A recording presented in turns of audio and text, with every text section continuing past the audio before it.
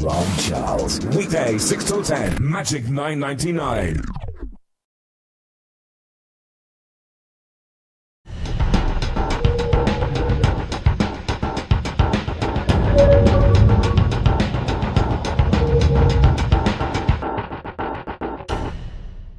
What's this? It's at 10cc. It's like, I'm not in love. It's a classic, and it's just there gathering dust. I thought, what's he doing there? Voted like regularly one of the best singles in the... Yeah, it's still there. That's Strawberry Studios. It's still there. They've got a plaque on there, haven't they? Yeah, it's still there, yeah. Here we go. Magic 999, the best of the 60s, 70s and more. Playing the Quo. Hey, hey! Hey, hey! I'm going to play this clip from Coronation Street as well. Have a listen. This is, well, yourself.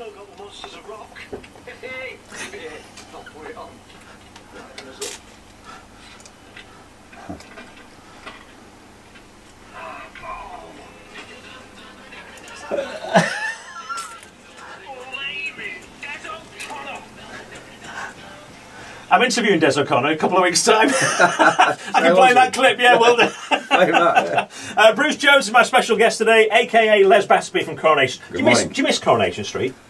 I miss all the people I worked with there for 10.5 years, yeah. I don't miss the hours. Because were the long hours then? Yeah, I was up at 5 in the morning, especially on storyline runs. You 5, you could finish it.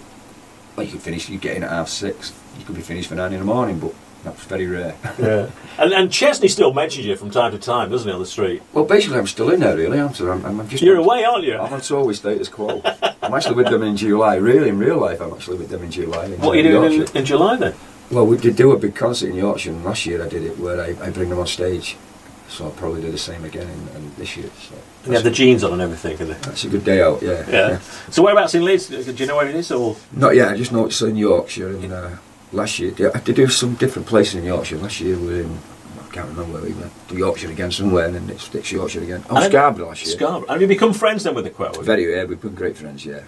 Francis and Ricky. And did this come about because the scene in Coronation Street, or was your friends beforehand? We'd met beforehand, and it was one of the concerts where we'd met up before the street, and I found out that they won't go on stage till they've watched Coronation Street. Is that right? Yeah, which fascinated me, and I asked Ricky, I said, is that true? You won't... Oh no, we've got to watch Coronation Street.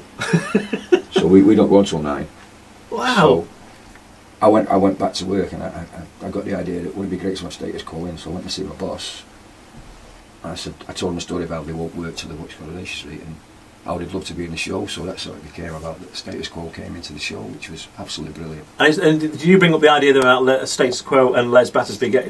Les Battersby? No, that was the writers. That was the writers came up with it beforehand, yeah. Who came up with it? It was a great storyline actually. I got to throw all this stuff out the window, and I found out it was my wedding present.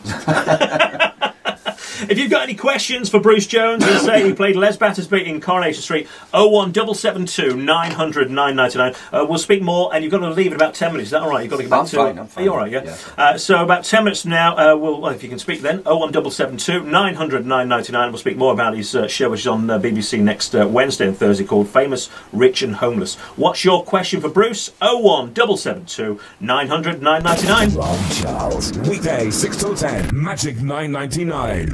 Hello, I'm John Ketley, the famous weatherman, and you're listening to Rob Charles on Magic 9.99.